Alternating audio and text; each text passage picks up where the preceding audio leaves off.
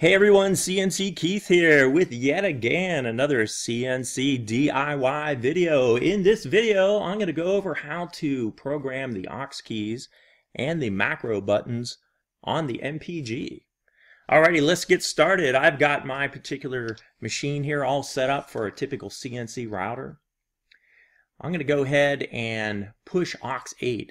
And when aux 8 is pushed, there's a program, a macro already pre-written that fires, that's been programmed to the aux 8 button. That macro is called mfunc55.mac. And the instructions on the screen say, hey, all you got to do to program aux 8 is go edit that macro. So let me show you how to do that. I'm going to hit escape, and the instructions said go to the C drive and then pick CNC M. And then I'm going to scroll down until I see mfunc55, and I'm going to right click, edit with Notepad++. You could edit with any editor you want, but Notepad is my favorite, Notepad++.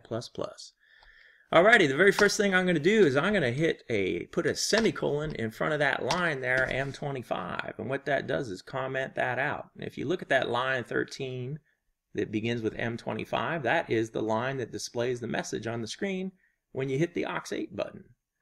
Alrighty, as an example for aux 8, let's say I wanted aux 8 to, let's do something easy for starters. G0, X0, Y0.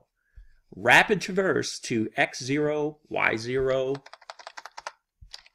G0. I'll put some nice capitals in here, so X0, Y0.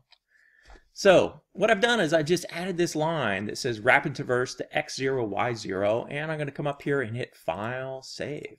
Now let's go back to CNC12 and watch what happens when I hit aux 8. Guess what? It goes to X0, Y0. Pretty cool. Same thing for aux 9.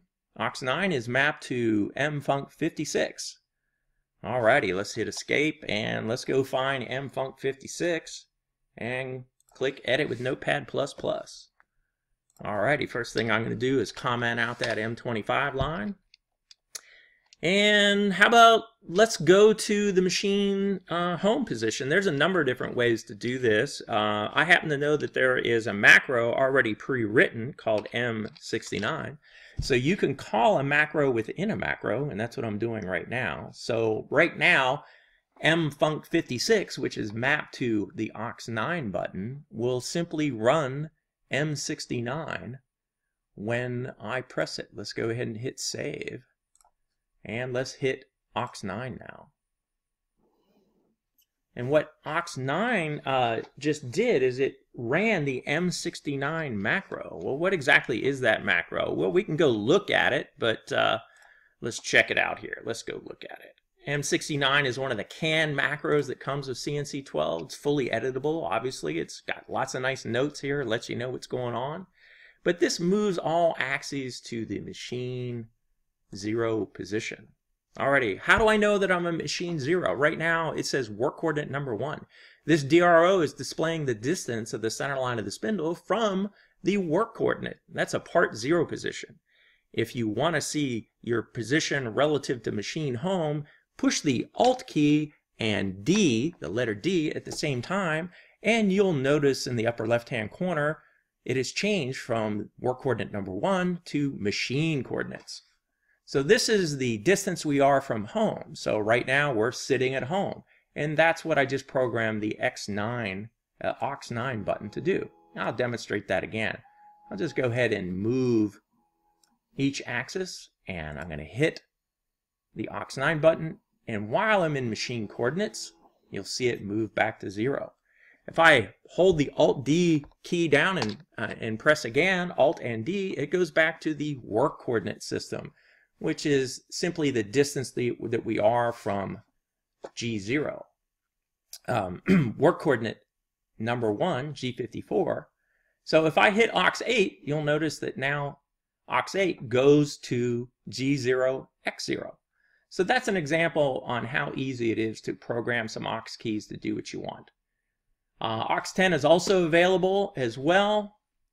And you can see Aux Key 10 is programmed to M57, and I would simply do the same thing. I would just come up here, right-click, Edit Notepad++, and type in, comment out that M225 line, and type in whatever you want right here. Another cool thing I could do is, let's come up with another example for M57. There's a cool feature in the wizard that allows you to edit the stock park program right here. Override the default park behavior. Parking is parking the machine close to the limit switches or home switches, so that when you power it up in the morning, you're not having to traverse like a huge machine a long distance at a slow feed rate to home out in the morning. And park is just a convenient little macro so that the machine automatically moves close to those home switches when you're shutting down at the end of the day. Well, if I hit Edit Park, I could edit this program, and what this does then is it will change the functionality of this button right here, F1 Park, to whatever I tell it to do, which is really cool. But let's say I wanted Aux 10 to do the same thing. So what I could do is I could highlight this sample code that's in here, and I could go back to Aux 10, paste it in there, and get rid of the semicolons to uncomment those lines, and click File, Save. Now when I hit Aux 10, it will actually run, let's go ahead and get back to the main screen, Aux 10, it will run that park program.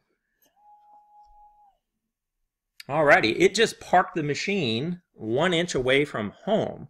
So let's check that out. If I hit Alt-D, you'll see that it has parked the machine 1 inch away from home on X and Y and a 1/4 inch away from the home switch on Z. So this is a nice place to shut the machine down at this point in time, so when you come back in the morning and hit cycle start to home it out, that it's close to the park position. Alrighty, so I have programmed 3 aux keys here that were available. There's also 4 macro buttons available on the MPG. So in the menu under the wireless MPG, you can edit them right here.